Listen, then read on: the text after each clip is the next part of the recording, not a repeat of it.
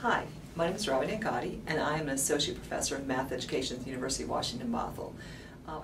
I teach educational technology for everybody, not just math. In my math classes, I work really hard to incorporate what I know about technology and how technology can help kids learn.